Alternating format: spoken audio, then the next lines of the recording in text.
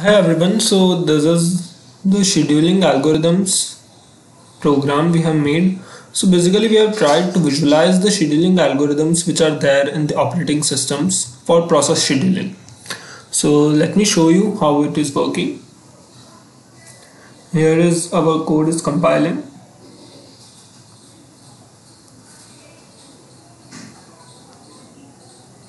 It should come by now.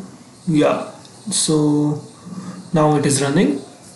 Here we have all the different algorithms which are used for process scheduling.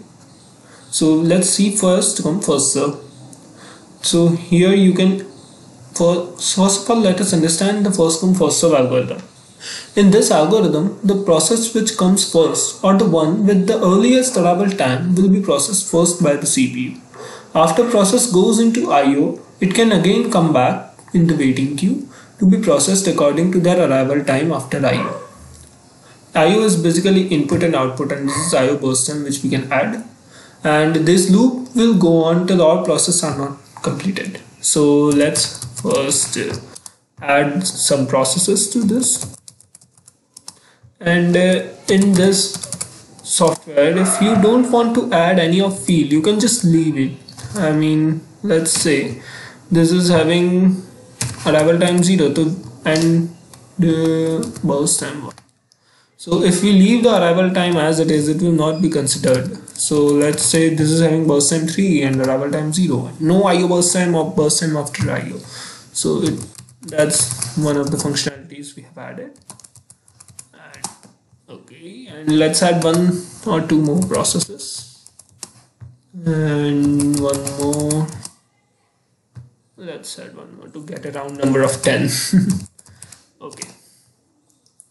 So here is we have added all the process. Now we have to press execute button to see the completion time, turnaround time and waiting time of these processes. And here is the graph according to the process number. So this is the turnaround time on the y-axis and process number on the x-axis. Now if we want to see what will happen if we remove IO burst time or burst time after IO, so we can do that by just clicking these two buttons and execute it again. So this is the result after removing IO burst time and burst time after IO. And now let's see SJF or shortest job first. So here the processes with the shortest processing time is entertained first by the CPU. We consider total CPU burst time or BT1 plus BT2. Here let's fetch data. So this is BT1 plus BT2, in this case 8 and in this case it's 10. BT1 plus BT2 as the basis to schedule the processes and give it to the CPU. For example, if these both processes are arriving at the same time, okay, so let's consider this is having total burst time of 10 and this is having total burst time of 5. So process number 4 will be scheduled first in the CPU instead of process number 2. But here we can see that we have process number 5 which have total burst time of 3. So first process number 5 will be scheduled, after then process number 4 and then process number 2. But if there are only these three processes in the table or in the queue, but we have all other processes, so it will be different in this case. So let's execute our code, and here you can see the output. It will be same in all the algorithm, it will almost be same. And then let's remove burst time after IO and IO burst time and execute the code. So this is the output now. So let's get back and let's go to SRTF or shortest remaining time first and fetch the data. This is the button we have created, so you can fetch the data, previously executed data in short. And in this SRTF, it is actually the preemptive approach of SJF, which means we can check which algorithm is having the shortest total burst time after every second of the execution, and then CPU executes one with the shortest burst time in the queue.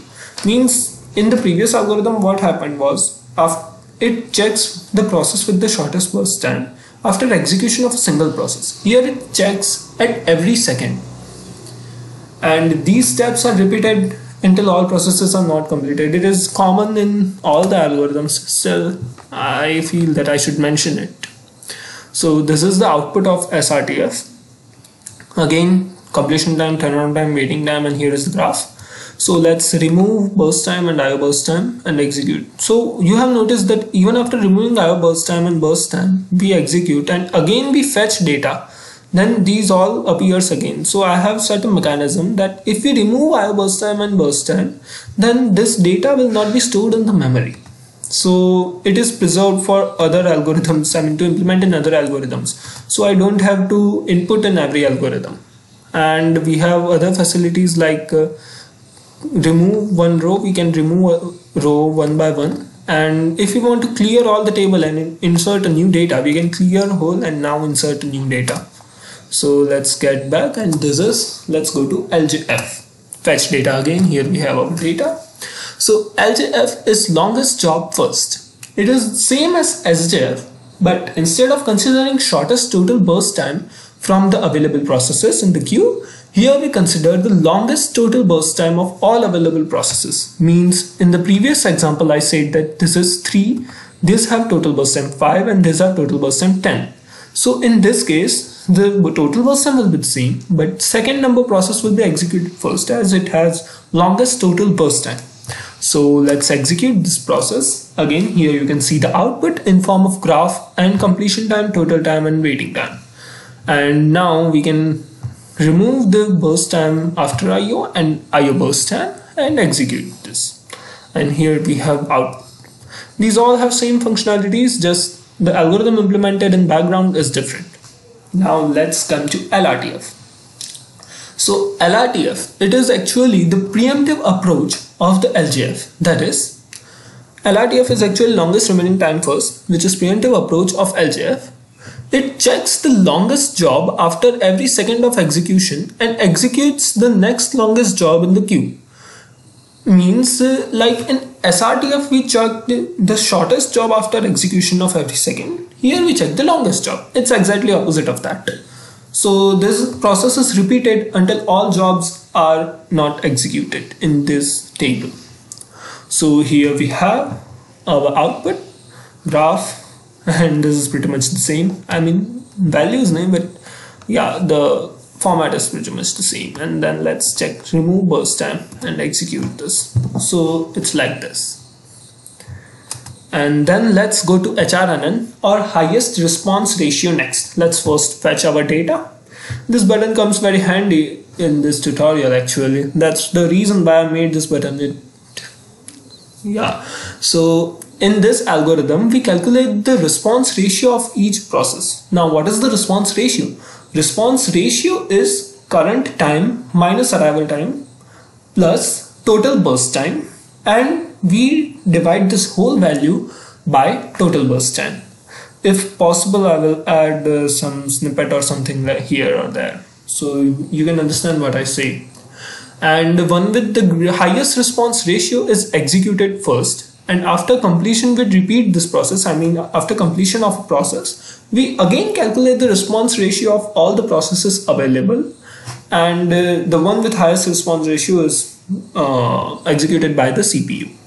So in this algorithm let's execute it, and here we have graph and our output. And again let's remove the burst time and IO burst time and execute, and here we have again our graph and other output.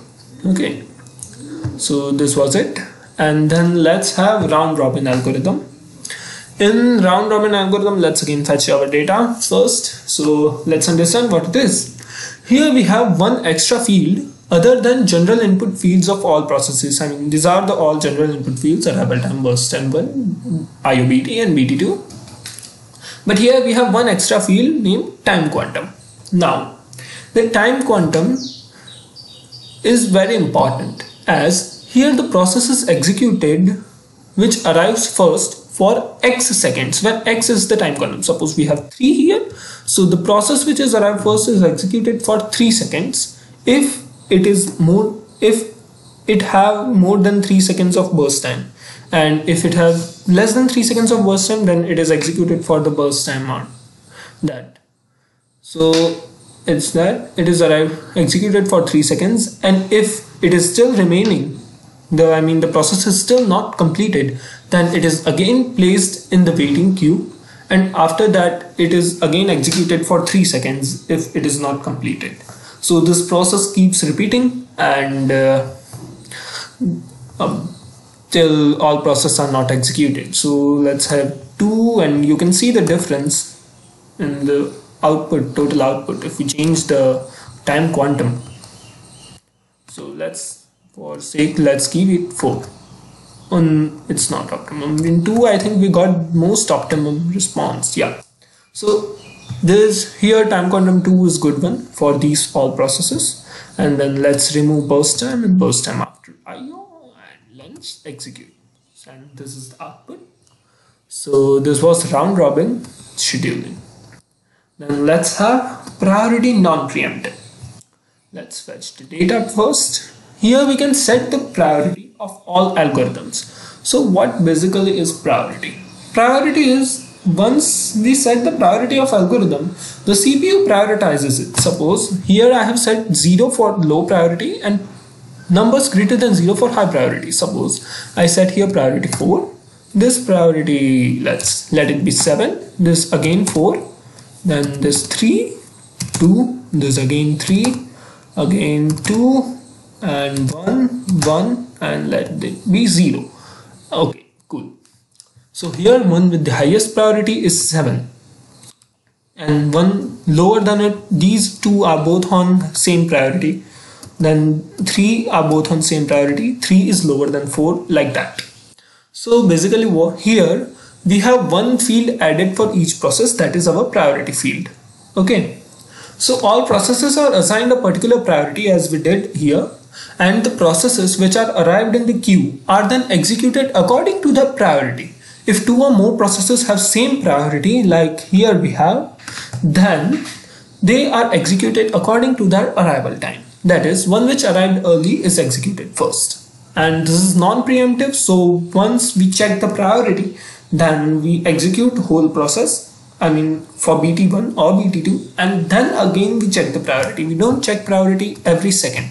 So this is the output, and it's pretty much the same. So let's remove burst time and burst time after IO both, and let's again check the output. So this is the change in output we get. Obviously it will be lower as burst time after IO and our burst time are removed. If we want to see the previous output, we can do one thing. We can fetch the data again. Priorities are also saved in the data and execute it. So this is it. Now let's get to the priority preemptive. Now this algorithm is basically preemptive mode of priority scheduling.